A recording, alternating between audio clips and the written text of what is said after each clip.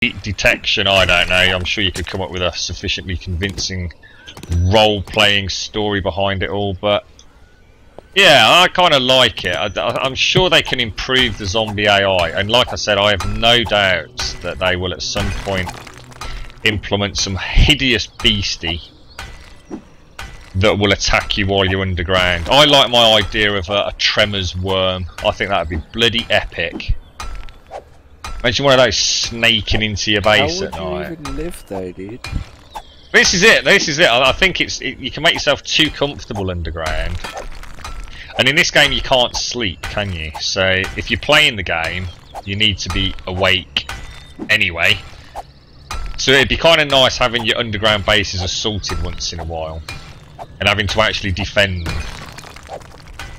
At the moment you can just come down all evening, can't you? It's sort of, I don't know, it's not cheating, but I mean that's why I want to build the fortress up on top.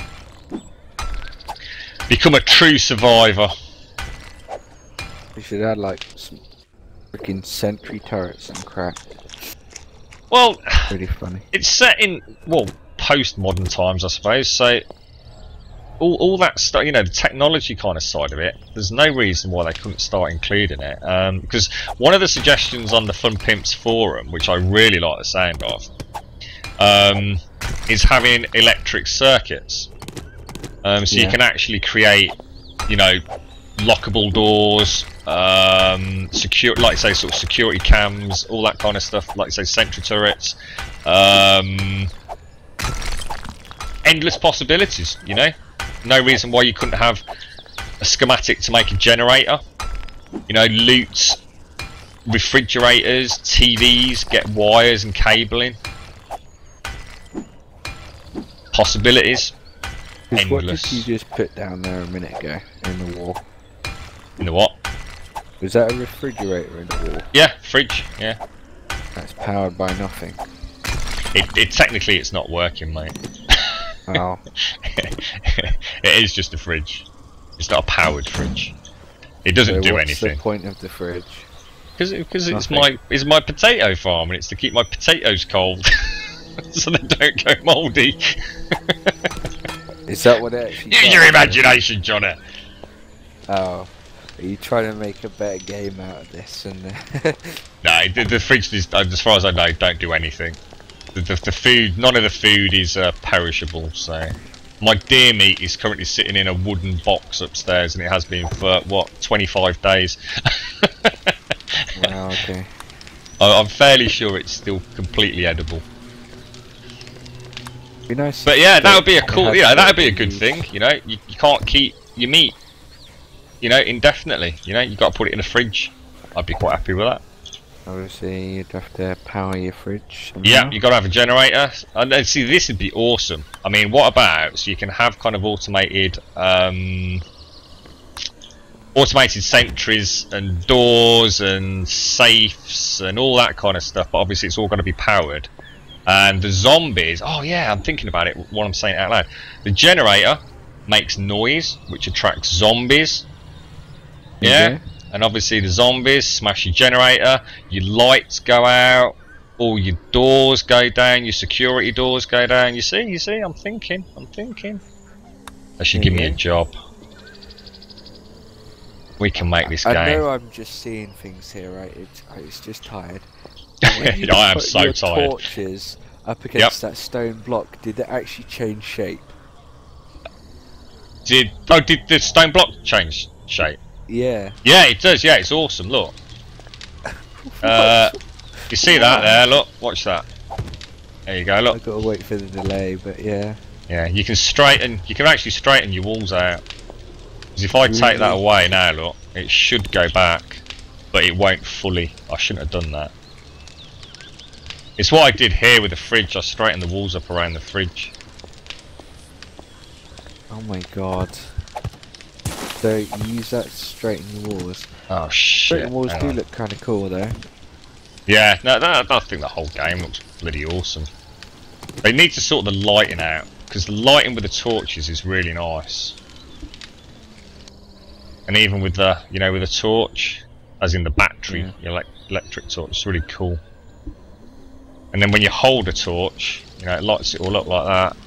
Yeah, It looks really I can nice. see that. I think it. But when you turn it off, look, the actual torches themselves aren't a source of light. They are, because if I took it, if I take them down, it'll be pitch black. It's darker, but it's such a massive difference between the held lights, or the held torch, and the actual torches on the wall. Yeah, well, the torches on the wall don't do anything.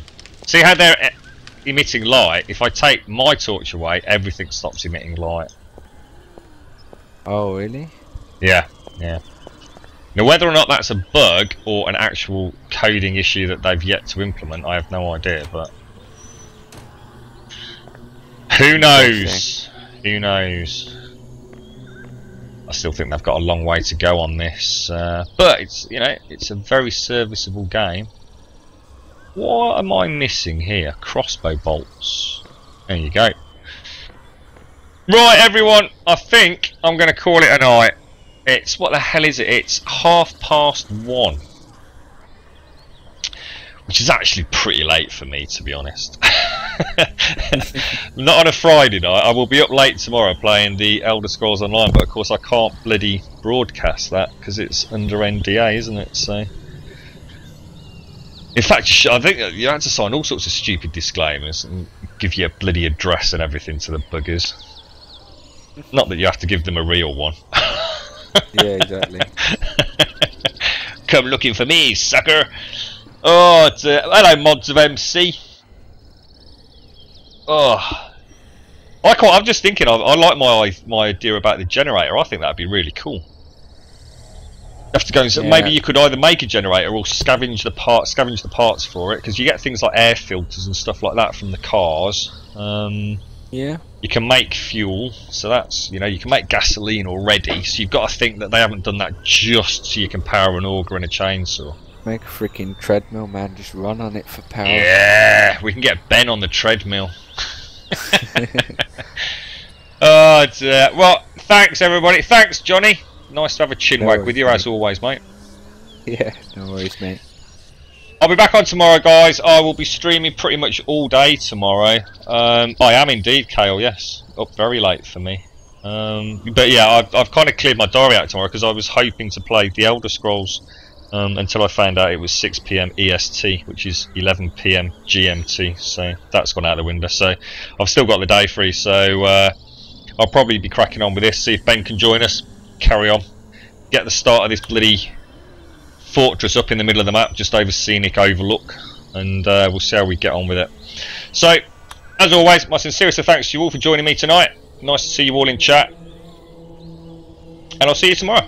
Look after yourselves. Take care. See you, Johnny. See you later, mate.